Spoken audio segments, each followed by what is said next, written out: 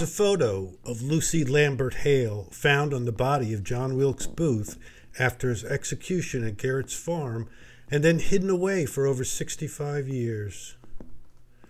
Booth had a reputation as a playboy who melted hearts wherever he went, which explains why he had photos of 5 different women on him when murdered.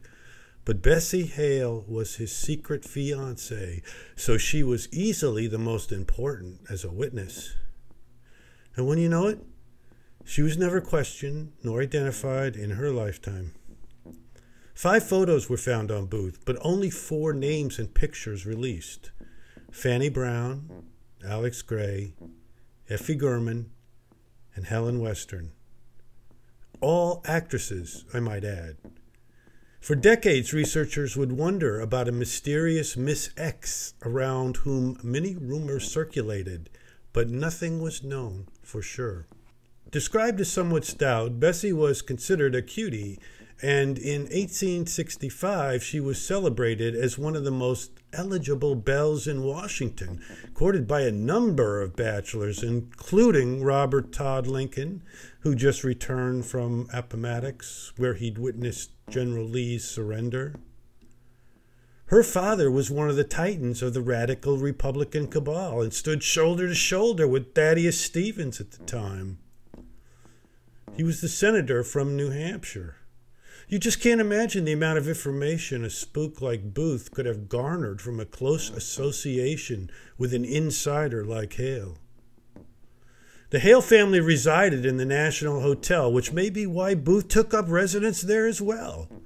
The hotel was a few blocks from the White House and strategically located across the street from the only public telegraph office in town.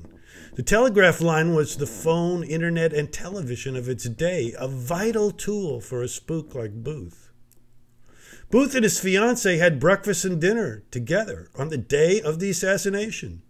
Senator Hale was appointed ambassador to Spain that very day, an appointment he may have sought to separate his daughter from a notorious Southern sympathizer and rake.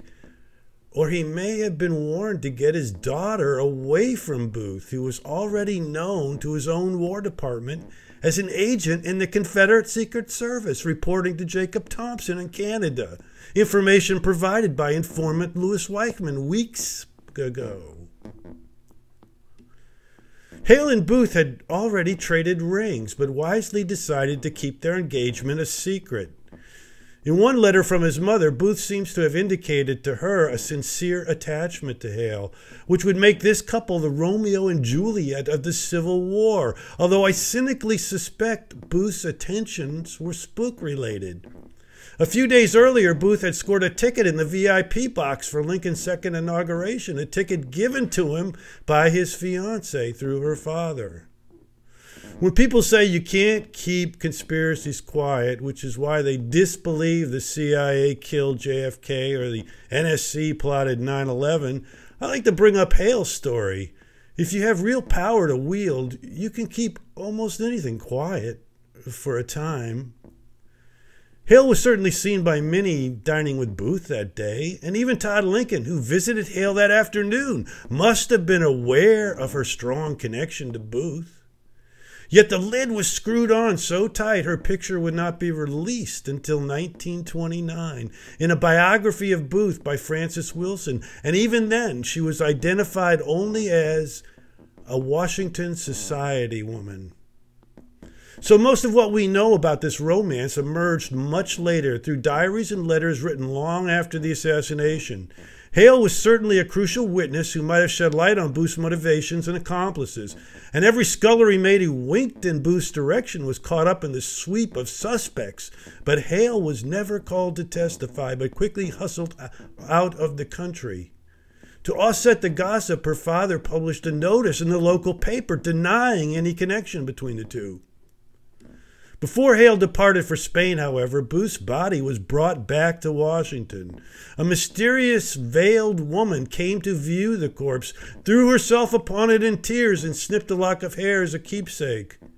Apparently this was popular at the time, as Mary Todd Lincoln did the same thing after Lincoln died. The lock was confiscated and destroyed, as Stanton had strict orders against releasing any body parts. It's now assumed that that woman with the scissors was Hale. After breakfast with his sweetheart, Booth had gone to the nearby Metropolitan Hotel, where he had a meeting with the young head of B'nai B'rith, Simon Wolfe, who was a lawyer of choice for defending Jewish blockade runners and black market profiteers. Wolfe would have a long and profitable career in Washington, becoming close with half a dozen presidents. But after the assassination, Wolfe wrote the strangest story in his autobiography, claiming he'd bumped into Booth by accident and only had a drink with him to avoid seeming rude. They'd both been involved in amateur theater in Ohio, but now Booth was a famous professional actor, while Wolfe was fairly new in town. The strange part, however, was that Booth allegedly told Wolfe Lucy had just broken off their engagement that morning. Wolfe speculated Booth killed Lincoln partially out of lover's despair. Yet Wolfe was never called to testify and never interrogated, even though 2,000 suspects were rounded up and put in jail immediately after the assassination. Booth's own brother was held for 2 months before being released. Strange Wolfe escaped the dragnet. The other thing I find suspicious is not a single book about the assassination mentions Wolfe or the account he gives of a meeting Booth that day.